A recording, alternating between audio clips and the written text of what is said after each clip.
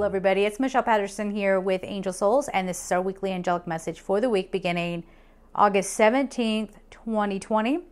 If you would like to get a personal reading with me, just go to my website at angelsouls444.com. I have courses over at Gumroad, and thank you to everybody who supports me on Patreon. If you can just make sure that you are subscribed, hit that notification bell, that helps out a ton, and I thank you for that. All right, so this is sort of a continuation of last week's message. I was explaining last week, I do think that we're probably going to be having to take these messages in longer than a week chunks, but, feeding it out, scheduling these videos little by little, I think that's how we need to do it right now. I will keep you posted on how the messages are coming through. So I'm not going to do an auto write. We already did that for last week.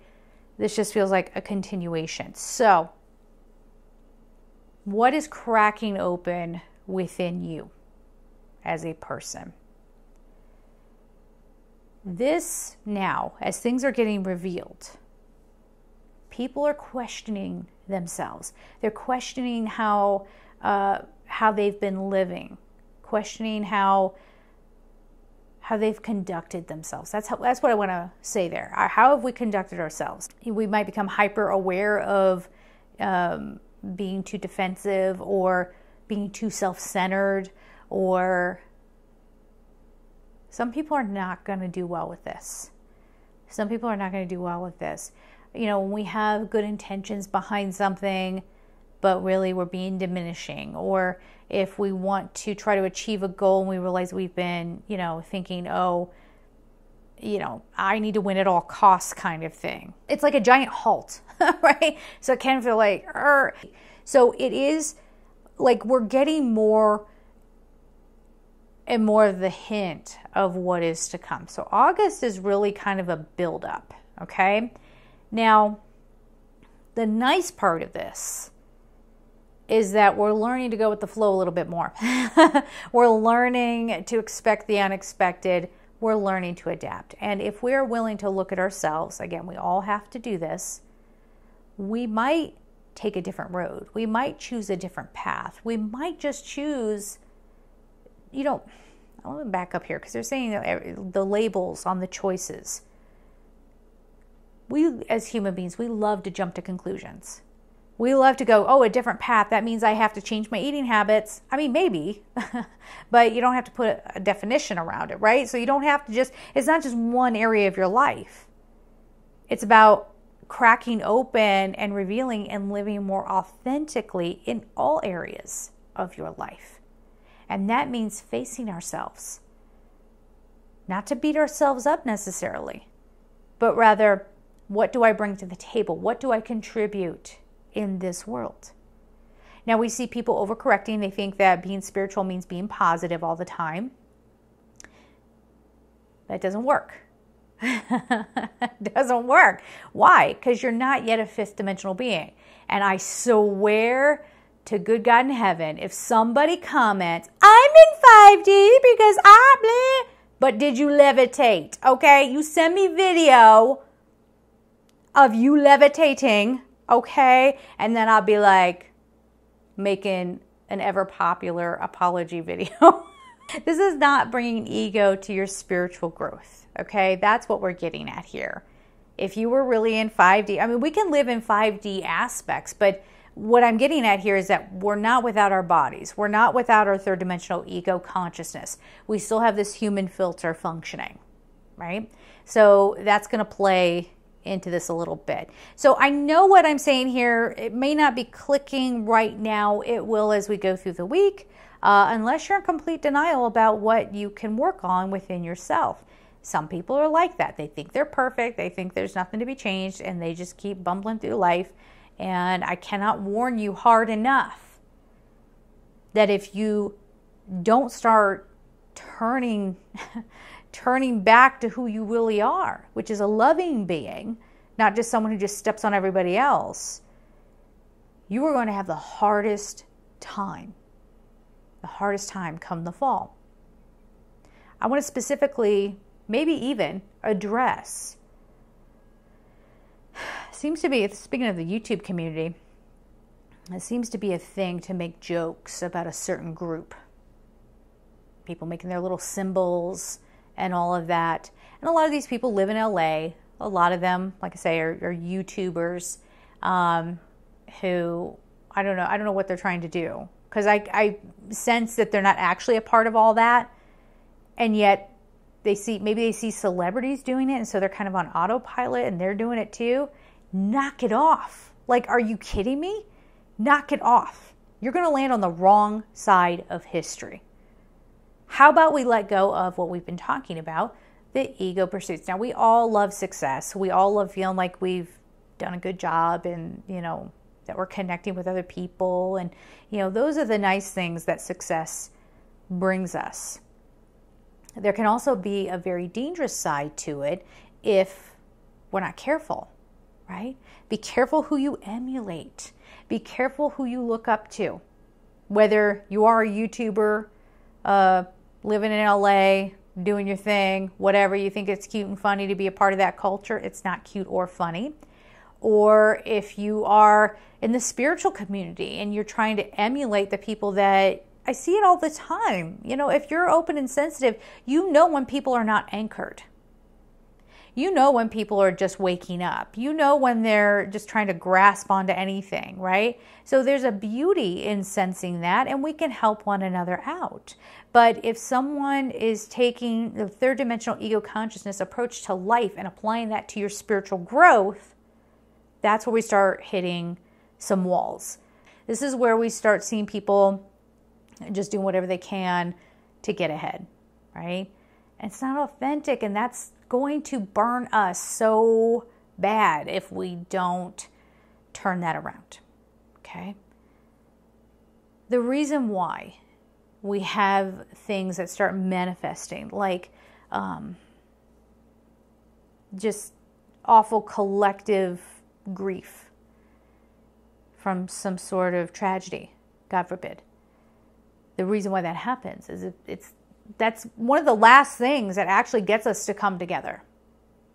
And if we don't turn this corner, eventually we're going to get to a place where people don't even bond during those times, where it really is every man for himself. You're here with me, right? It doesn't feel right when I say that. It doesn't seem possible.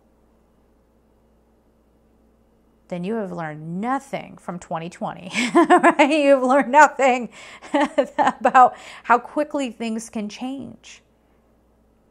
We're about to see just how evil human beings can be, and I know that's scary. We're going to see the back end of what has been going on. Again, little by little, it's going to get revealed.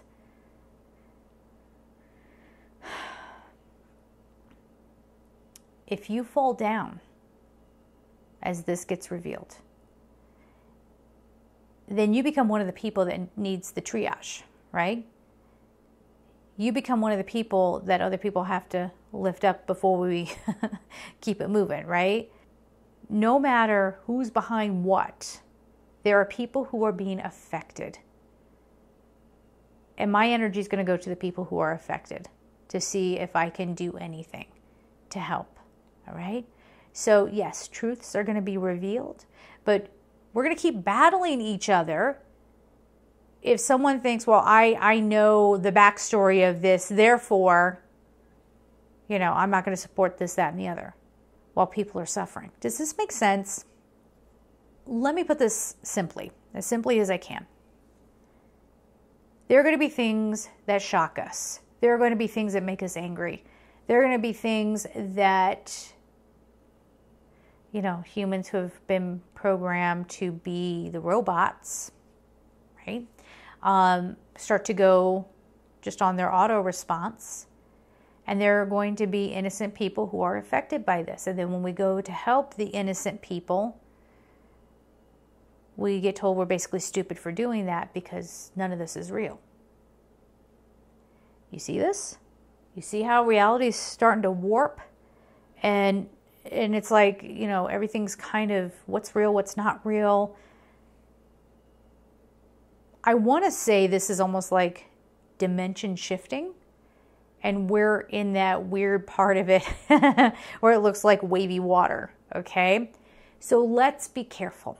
Let's be careful. Let's be careful in just assuming we know the truth and the whole truth. And let's be careful to not jump in, when we're not jumping in and helping people who need it because we think it's fake. I don't have all the answers, but the answers are going to be revealed. And in the meantime, we have to be the best human beings we can be. And that means looking at where can we make some adjustments in how we interact with one another. How can we show up more for our fellow human beings? And how can we show up more for ourselves so that we're healthy? That needs to be the focus right now. That way we are prepared. Let's get some cards. Put those there. Get these here. Okay. Let's see what we have.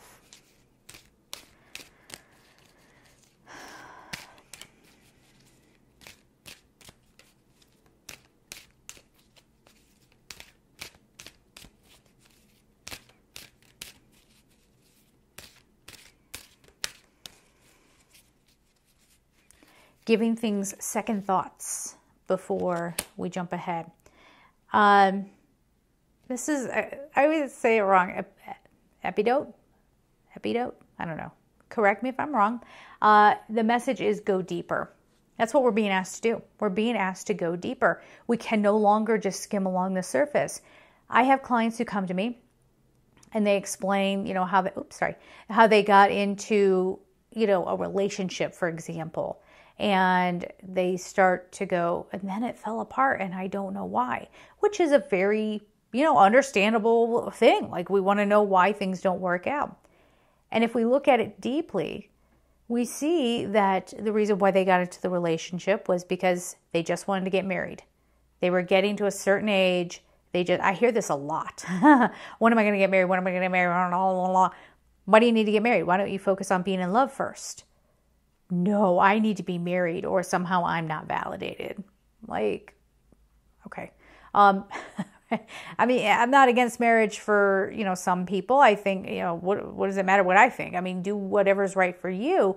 But if we're talking about having a pattern, for example, in love, well, maybe it's time to step back and reprioritize. And remember that if you want to have a marriage, you should have some deep connection with that person. Go deeper. Go deeper. Don't just get married because you want to be married, as one example. Or just accept a job because it pays a lot. Right? But you're going to be miserable. You're going to have to work super long hours and, this sort of thing. So there's that. And then there's sort of the collective message of we're going to have to look a little more deeply. Again, it's all about how the human brain functions. Put it above my microphone. How the human brain functions, what causes us to react and respond in the way that we do as humans.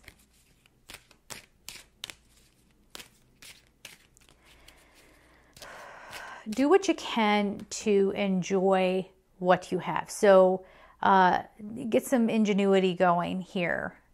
Okay, and enjoying your time at home if that's, because I have been speaking to some people around the world and some places are going back down on lockdown and people are getting scared again, so this is that time to start looking around your home and going, you know what, maybe I should just sit down and have game night with the kids, or you know what, I have that whole stack of books over there that I purchased ages ago and never got to it. Right? All right, so the next card we have here is Agate, get back into balance. Look at this, right? So we're going to have a rough couple of weeks here, and then we're going to be able to get back into balance, okay? So, but you got to make an effort. That's what you got to do. You got to be focused on this. If you're focused more on what's wrong in your life and not focusing on what's already good, that whole gratitude thing we talk about, you're going to have a rough time because everything is going to feel like you're being shredded, okay? It's just going to feel like you're falling apart. And who needs it, right? So then we have Angel Aura Quartz Lighten Up. Well, there you go. We have to, so being in touch with your spiritual team, of course. Sorry, I'm trying to get the glare off the card. There we go. But lighten up says, you know, again, it's that whole message of if you're constantly focused on what's wrong, then you're in a place of constant fixing and constant worry and, you know, pushing and pushing. That gets you into desperation, and then that pushes everything right out of your existence and the whole bit. So you do deserve to enjoy your life. Don't do this thing where you're like, I can't wait for everything to just get back to normal, because it's not going to get back to normal until we figure out how to be in a good space no matter what's going on in the world. And that doesn't mean denial. That doesn't mean denial. It just means I see that, I'm processing, I'm helping the way that I can, I'm taking care of my own energy, I'm staying balanced, I'm staying grounded. Okay? Then we have Garnet, ignite your passion. So this is igniting your passion in a healthy way. So not in a shallow way, not just trying to like have fights just to have fights, right? Because the good energy is not in an argument per se. It's good to put things out there and get people's opinions on it and then maybe have a conversation. But what we're seeing is a lot of people just, you know, putting their opinions out and treating it as fact. Now, I know I'm somebody who stands up to that. It's like, come on, back that up a little bit. Back it up. Boy, that's just what you choose to believe, and therefore everybody has to fall in. I don't think so. It doesn't work like that. But garnet is a love crystal as well. So finding what you love about life, finding how you can lovingly, communicate with another person. Okay, so there is that. Let me get organized here, and let's get a card here.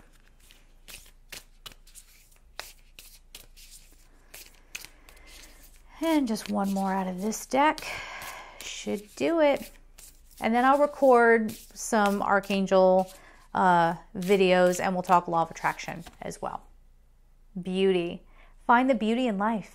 That's exactly what this is. Or you could spend time beautifying yourself. You should have seen what I was doing this morning. I had goopy creams all over my face, and then when I wiped that off, I put some patches under my eyes, and I was like, will this do anything? I don't know. But like, it felt good. It was nice. So we have beauty, orchid, and yellow tiger swallowtail. So this is very Archangel Jophiel energy, finding the beauty, but not shallow beauty. It's not shallow beauty. It's beauty through wisdom. It's beauty through evaluating your perspective. Are we coming at everything from a place of fear, which would be understandable, no judgment, okay? Like completely understandable, because it has been one of those kind of years. You know what I'm saying?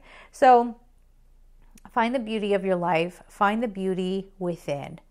And if you are somebody who is just obsessed with your external beauty, I mean, it's okay. I mean, I love beautiful things too. I love to try to be as cute as I can be, you know, slapping this mug together and doing my thing, right? But we can't get hung up on that. Right? We can't get hung up on that, because it gets us down a very bad road. It gets us into a place of then needing that beauty to be seen and appreciated. And if somebody overlooks it, then who are we? Go deeper. Go deeper. What is your soul like? What kind of beauty is held there? Let that come up to the surface. All right? So we're going to leave it there, guys. I'm sending you all so much love, and take care.